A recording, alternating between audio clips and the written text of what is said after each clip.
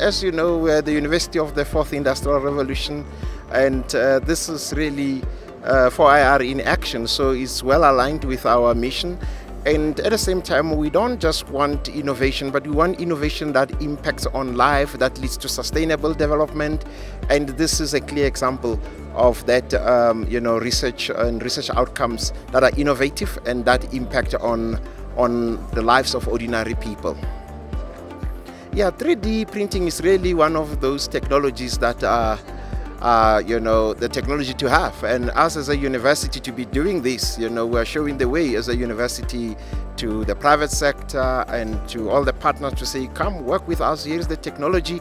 Obviously, we should not be afraid of it. There will be some challenges like unemployment, but then we have to strengthen our reskilling and skilling initiatives to ensure that those that are affected, those that lose jobs through this technology get employed.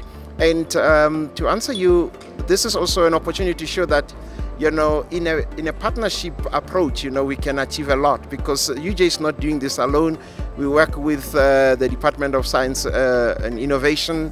We work with, human settlement, and there are other private role players that are involved in this project. So, yeah, it's also an indication to others that if you initiate this type of things, and partner with people, then you can have meaningful impact.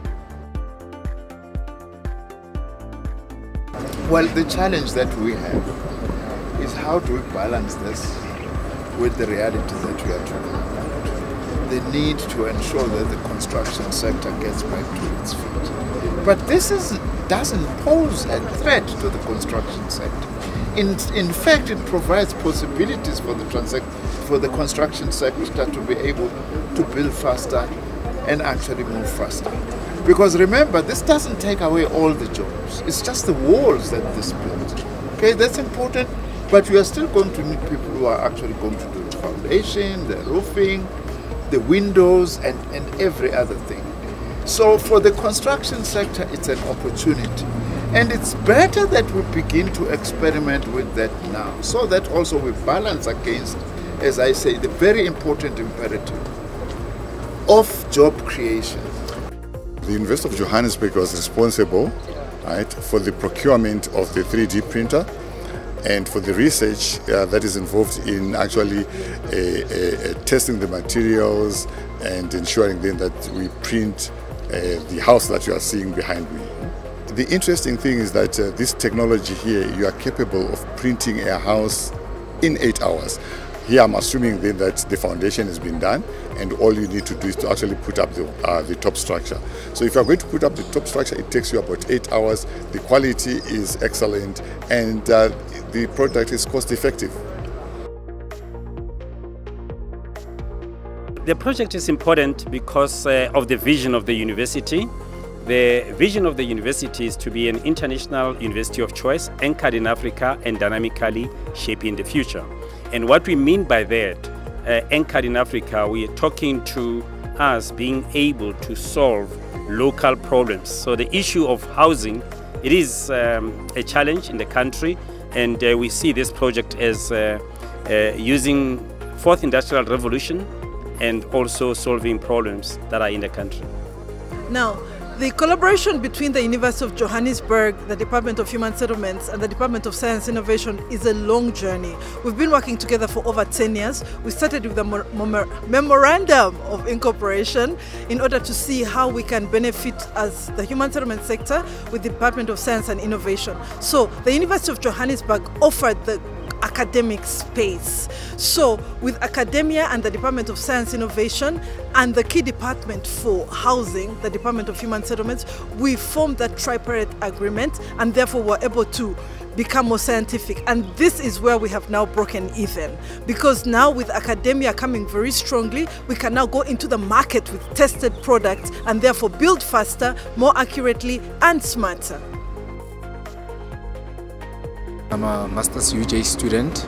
I'm measuring in energy efficiency of a 3D printer.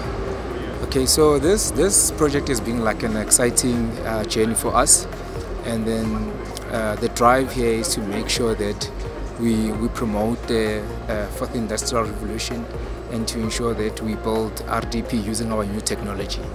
So if I would take you through, so we have 4 units of this machine. We have the controller, we have the robot, we have the pump system, and then we also have the keys are there. So how this works, we heat up the water, get into the pump system, and then basically the robot does nothing but to make sure that it prints. It gives the motor the coordinates where it should print. So everything is done through software. So we build models of wall element, and then from there we get the code that is printable. We slice it on our laptop, send it to the robot so it's readable, and then from there the robot can know where to pour the motor. So that's how the technology works. Well, this is a new technology. It's at its infant stages, and there are just few countries in the world that have adopted this technology, and in many other parts of the world they're still conducting research in the technology. As we are doing here at UJ, we are still conducting research. There are quite a number of areas that we have seen that we would want to conduct research in, so we are confident that the technology can be adopted within the industry. Currently, I would say one big issue that might delay the adoption of the project in the industry is the material that we use for this technology. At the moment we are still importing material, but UJ is working on day to day. We're conducting research in terms of developing our local material. We are developing our own material, and I can tell you now we are, I would say, 60–70% in terms of developing our own material.